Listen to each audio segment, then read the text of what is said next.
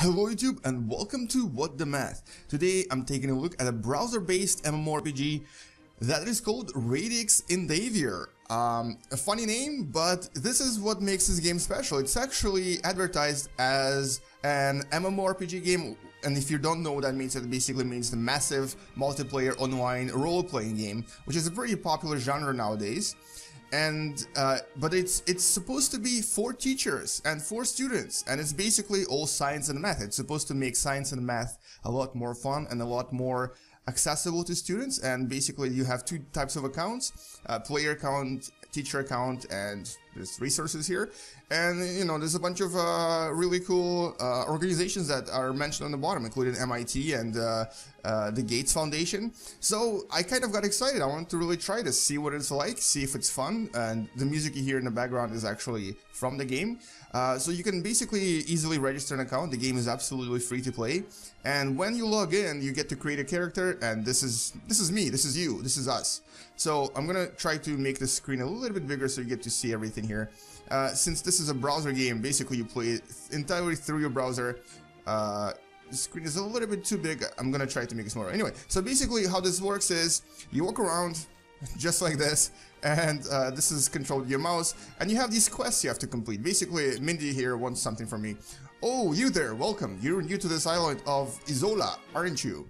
And so on and so forth. So she starts talking to me, she gives me a quest, and one of my quests is, in the beginning at least, it's to learn how the game works. Now, the game works pretty simply. Basically, all of the objects here you can interact with, all of the creatures and animals. Wait, where's the creature? Where's the creature? Where's the creature? There it is. So all of these creatures you can interact with as well. But unlike other MMORPGs that are usually meant for basically murdering everything and killing everything and making experience and money that way, here you do a lot of scientific stuff to like collecting and studying and analyzing to basically acquire that experience and complete quests. Now I'm going to complete a few quests right now, and just to show you what it's like. I've already played this a little bit with my other character just to see what the game was like. And basically, yeah, you go through these quests. There's a storyline here. You're trying to basically save this planet or save this world by studying various things and by trying to figure out what's going on, what's wrong with the planet, how to basically make it stop from destroying itself or something of that sort. Basically, there's a bit of hint on, you know, global warming and other struggles our planet is going through as well. So this person here is teaching me things that I'm not actually reading because I've read them already, but basically this is a tutorial that introduces you to various things. I think one of my first quests is actually quite interesting. There was one quest that was called Pooping for Biology. I wonder if this is the quest I have right now.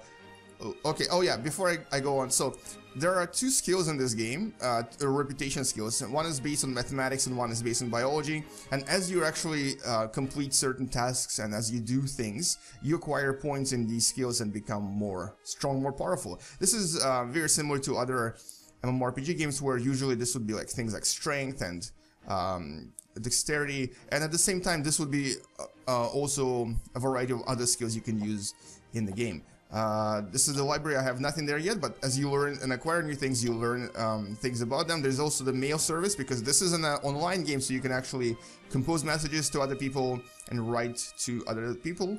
Now, the game is actually relatively simple, but it's also very, very complex in its actual approach. I think there's a lot of things going on here. There's a lot of science, a lot of math behind it.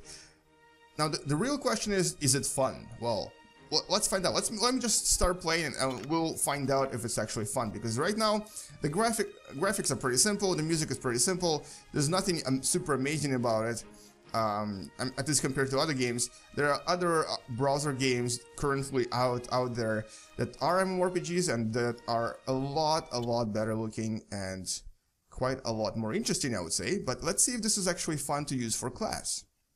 As you can see, the loading times are pretty fast as well, and since this is entirely from your browser, you can basically play this on any computer, including a Chromebook. You can totally play this on a Chromebook on a really slow, very cheap computer. Okay, I'm not sure what this is. I think there was a quest here, but I don't have that yet. This is some sort of what is this place? Contagious. You're not contagious.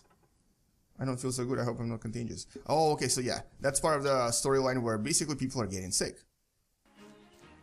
Alright, let's just keep going with our quest, and I think my quest is to go talk to this guy right here. But just before I do that, let me show you something else that this game has. There's actually a lot of side missions here that kind of are meant to teach you a little bit of math and science. I think there was one right here. Where was it?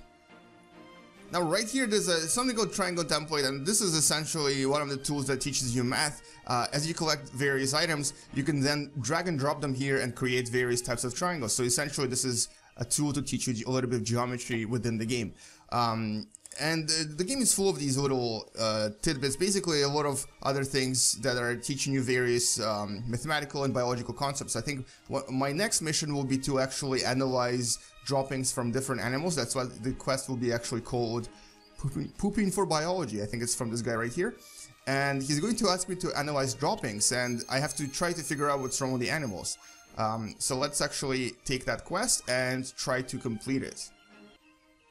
Alright, quest accepted, Pooping for Science. So I believe he gives me a tool that I need to use. Let's just check it out. And there's quite a lot of quests I already have. But, okay, this one here. No. Use your tools. And the tools that I have available to me are right here. So I need to use a critter catcher and possibly a stool tool. There's a lot of other tools you can use. So there's population survey, there's timeline, there's food web kit, trade decoder, and measurement tool, and all of these are used for various biological tasks within the game as you progress through it. So basically this is like a virtual lab where you combine various topics all in one game.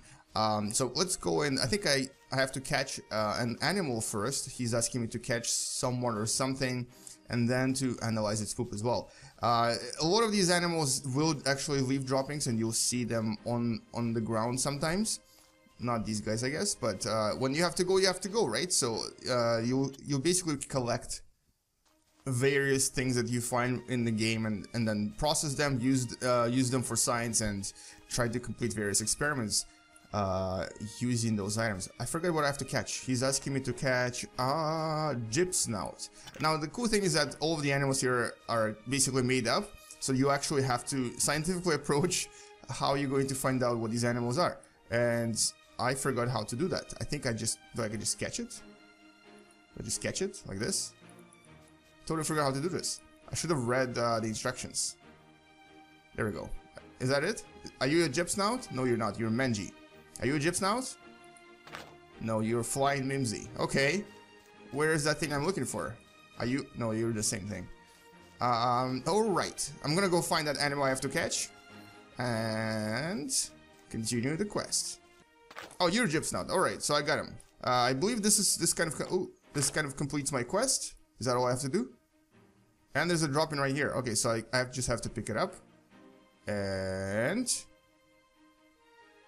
okay, and right now it actually tells me to pick it up, but I can analyze it right away. It says found in stool, unidentified bits. So right here I can actually take my check my field notes and see what was found in the thingamajig, in the poop. And in my notebook it now says that food eaten unidentified. So we don't really know what it eats, but one of your quests is actually to discover what these animals are eating and why they're getting sick. So there's a lot of biological kind of oh, there's a lot of poop now suddenly. There's a lot of biological approach to this game, a lot of really cool biological stuff that is going on. And here there's another poop by Menji, and it says he or she ate something called Zybopuff.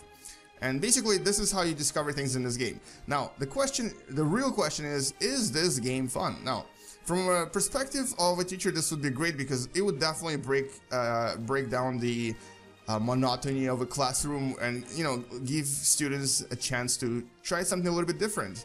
This is more, I think this would be better for a biology class where you'd be just basically exploring these concepts, maybe even in the beginning of the year, as part of the kind of introduction to various topics, various ideas, and have students maybe progress through their character. Let's just say once a week you would sit down and everyone would play at the same time and progress through the story and try to discover new things. Now, as a full-time game, I would probably not use this at all, and for two reasons really. Number one, and that's the important reason, is that it does have a very limited fun factor. So this is really more of let's just take science and math and put it in the game and then basically try to make it fun. But they kind of missed that part. They missed the fun part. I mean, yes, you do walk around and there's music and there's nice looking characters and everything and a storyline, but it doesn't feel like it has this MMORPG feel to it. There's no challenges. There's no trying to compete with others. There's really very little in terms of actual fun factor. I forgot what I was supposed to give it to him. I'm not gonna give him anything. I'll just walk around. Let's explore a little bit. So yeah, it does lack a bit of fun factor from MMORPG games. And the second reason is really the fact that it is an MMORPG and it's on a public server. So even though it's meant for teachers and schools, it's still a public server, so there might be a bit of a privacy concern in there. So you can't really make a private server with this. Overall though, I'm happy where this is going. I hope that they do continue developing this and maybe add a few more features just to make this a little bit more interesting, because right now it does feel a little bit too static. There's really nothing going on except for you just kind of walking around exploring and questing, and a lot of these quests are they feel a little bit forced. They don't feel natural. I think a lot of MMORPGs have developed a really unique style in that they actually make all the quests. Oh, that is a big wolf. What is that thing? A lot of can I catch it? I want to catch it. Hahaha. That was too easy. See, that was too easy. That should have been challenging. There should have been a battle. There should have been something to make this a little bit more dynamic. Because right now it just feels like I can basically catch everything by clicking on it, which is a bit of a it just makes it a little bit silly. But I do like where this is going. I do hope that they not stop developing this and it does take off and become something much better. I think it's definitely worth trying in your class. Just see if the students actually enjoy this. It does give them something different to try. It does give them something more, more varied, more interactive. I'm just bored right now. I'm just basically catching every single bird. And basically, yeah, I definitely think this is something that a teacher that is willing to try new things should try in their classroom. I'm going to post a link for this game in the description below. And since it's absolutely free and it does have quite a lot of support from awesome foundations, I think you should give it a try. Especially if you're a biology teacher or possibly even a math teacher. Anyway, thank you for watching, please subscribe, and game you later, bye bye.